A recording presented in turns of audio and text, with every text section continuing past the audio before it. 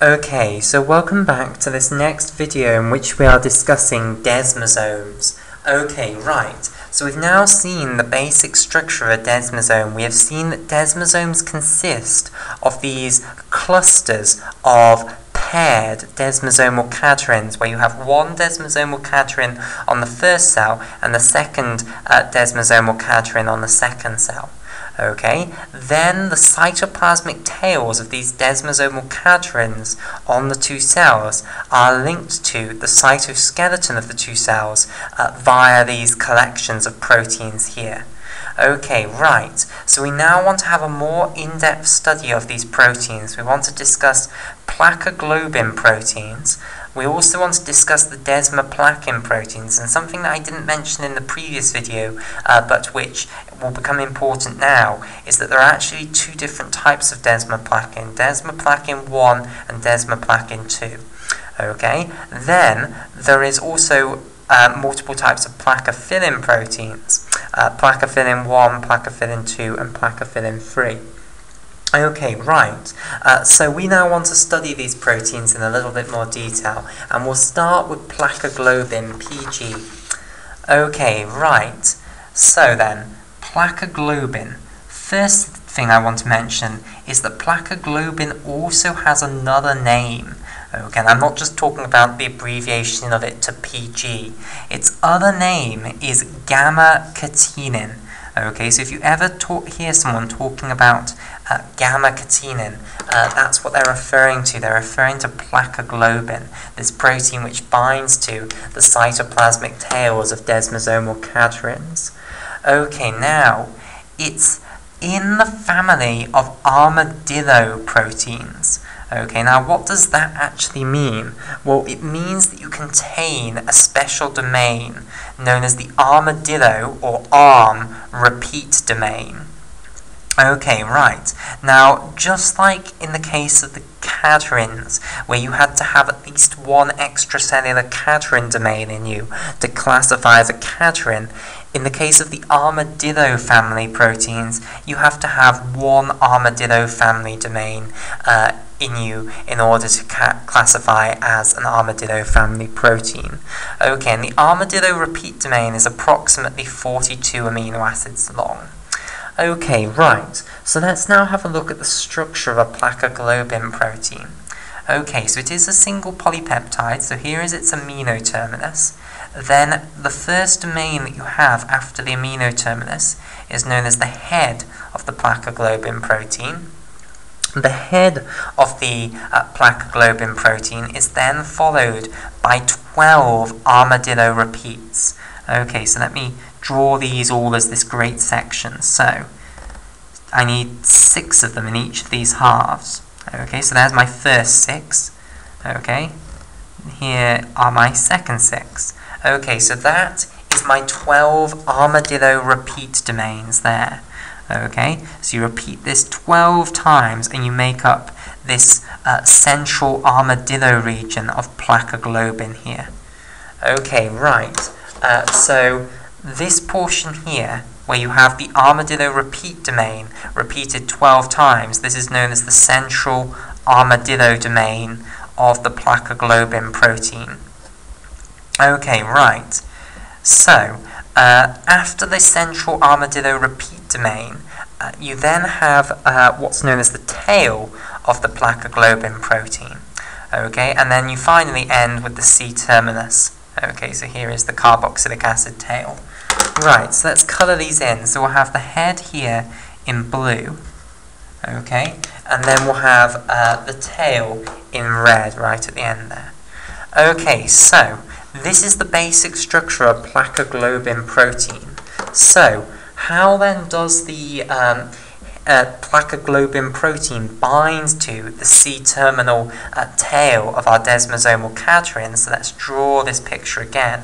So here we have our cell membrane here. Okay, then we have our C-terminal tail of our desmosomal caterin here.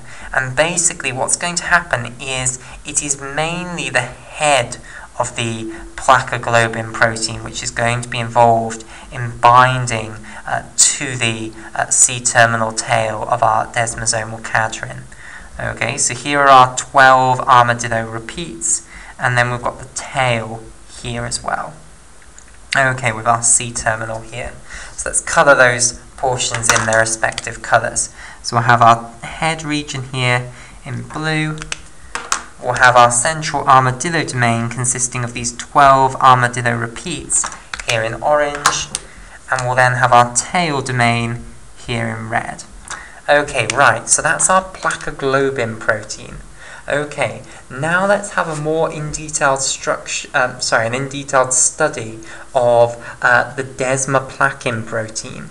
Okay, now the desmoplakin protein is actually going to bind to the central armadillo domain of our placoglobin protein. So remember, this is placoglobin.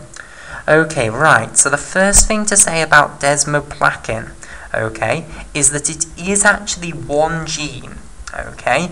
However, you get the two different forms of desmoplakin, desmoplakin 1 and desmoplakin 2, from two different splice variants of this gene.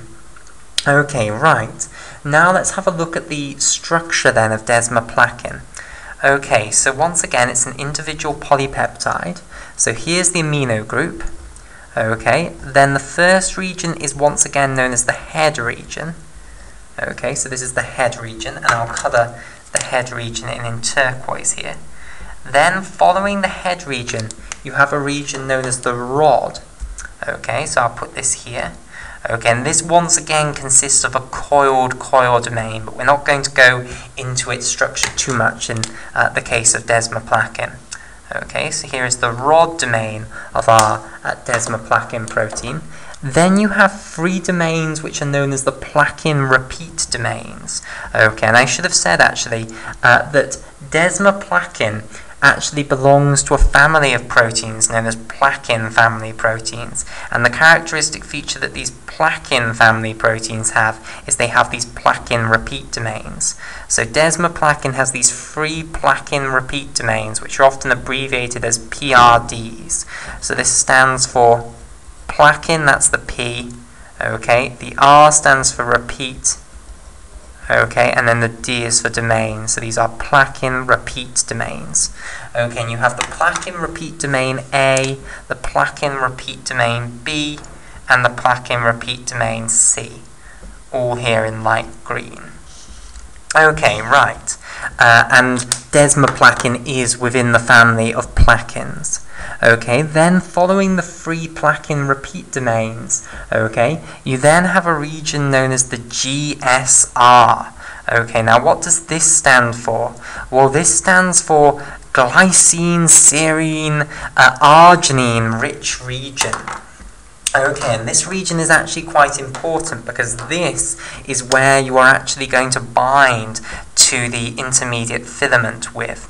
Okay, so GSR here stands for, the G is for glycine, okay, the S is for serine, the R is for arginine. Okay, so this is single letter amino acid code. G is the single letter code for glycine, S is the single letter code for serine, and R is the single letter code for arginine. You might think, well, why is A not the single letter code for arginine? A went to alanine, basically. Okay, so this domain here, the GSR domain, is the glycine, serine, arginine rich domain, so it contains a lot of these free amino acids. Okay, so let me just remind you of the structure of these free amino acids. So we'll start with glycine. Okay, so I'll draw the core amino acid structure firstly. So here's the amino group, here's the alpha carbon with a hydrogen coming off it, and here's the carboxylic acid group. So that's the core amino acid structure we have here now. Okay, and the R group of a glycine residue is then just a hydrogen coming off there. Okay, so I've drawn it as a residue, which means I've drawn it as though it's bound within a polypeptide. Okay, then let's put serine next. So here's the amino group, here's the alpha carbon, here's the carboxylic acid group, so that's the core amino acid structure, and then the R group then consists of a methylene group, like so, with an alcohol group coming off it. Okay, so this is serine, this is glycine here. Okay, and I think I'll colour code them up. So glycine will have in blue here serine we'll have in red. And then let's finally do arginine. Arginine, unfortunately, is the most complicated one. Okay, so once again, the core amino acid structure. Here's the amino group, here's the alpha carbon with a hydrogen coming off it, here's the carboxylic acid group, and the R group now consists of firstly 3 methylene groups. Now, because I haven't really got actually room to draw 3 methylene groups, what I'm going to do is draw 1 methylene group, put brackets around it like so, then subscript it 3, which means repeat this thing 3 times. It's a useful trick, and then that means 3 methylene groups there. Then after the 3rd methylene group, I want an amino group, so here's a nitrogen with a hydrogen coming off it, followed by a carbon, which has a proper amino group here, or a primary amino group here, okay, and then it also has a double bond to a nitrogen atom, which then has a hydrogen coming off. So this then is the structure of arginine. Okay, so this, whoops, not like that. So this GSR region is rich in glycine residues, it's rich in serine residues, and it's rich in arginine residues. Okay, and it's this region which is going to be involved in binding to the intermediate filaments. Okay, so firstly, let's talk about how it's going to bind to placoglobin. So basically, the head of desmoplakin is going to bind to the central armadillo domain here of the placoglobin. Okay, so here is our head here, binding to the central armadillo domain of placoglobin, and unfortunately I haven't actually left enough space here to draw the full thing in. So what I'm now going to do is just omit these 3 sections here, or I'll shorten them down. In fact, I could sort of try and squeeze them in. Okay, so I'm going to shorten the rod domain down hugely into just this purple portion here. Okay, then I'm going to shorten those 3 plakin repeat domains, the plakin repeat domain A, B, and C, down into this. Okay, and then I will have my glycine, serine, arginine rich domain here, and then my C terminal here.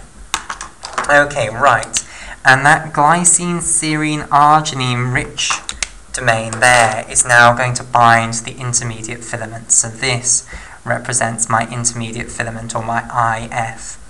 Okay, right. So the final protein then to discuss is placophilin. Okay, right. So firstly, there are 3 different genes for placophilin proteins. Okay, there is placophilin 1, placophilin 2, and placophilin 3.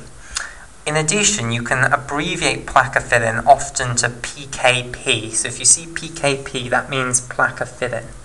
Now, the placophilin 1 and the placophilin 2 genes, they both have 2 splice variants. So there is placophilin 1A and placophilin 1B. There is also placophilin 2A and placophilin 2B. Okay? Right, so that means that overall there are actually 5 different placophilin proteins. Okay, now, once again, the placophilins are armadillo family proteins. They're going to contain armadillo domains.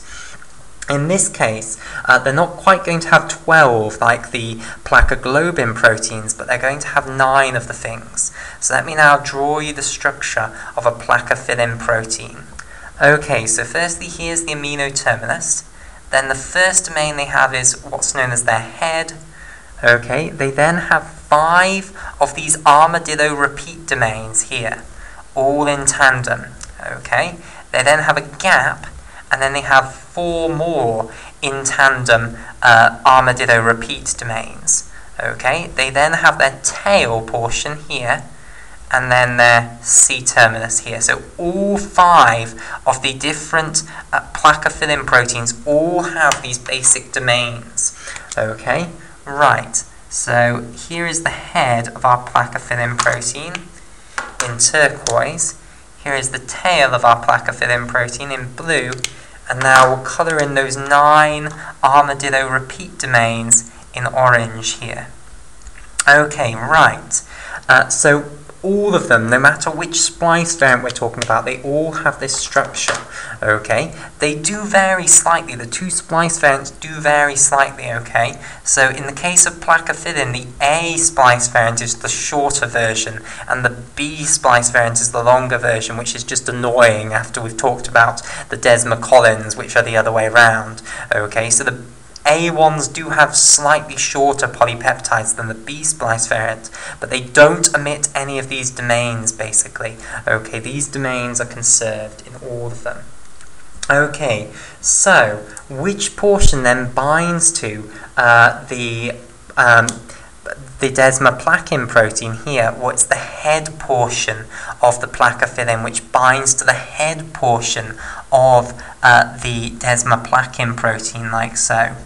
Okay, so here is the head portion of our placafidin binding onto the head portion of our desmoplakin protein, and you'll then have your 5 armadillo repeat domains, followed by your 4 armadillo repeat domains, followed by your tail, followed by your C-terminus here. Okay, so let's put these portions in. There's our first 5 armadillo repeat domains, followed by our 4 armadillo repeat domains, followed by our tail in blue. And then, of course, the head domain here on our placafidin protein will then bind to the head of another desmoplakin protein other than this one, and that's how it's involved in linking multiple of these desmosomal cadherin complexes together to form us a large desmosome. Okay, and that now concludes our discussion of desmosomes.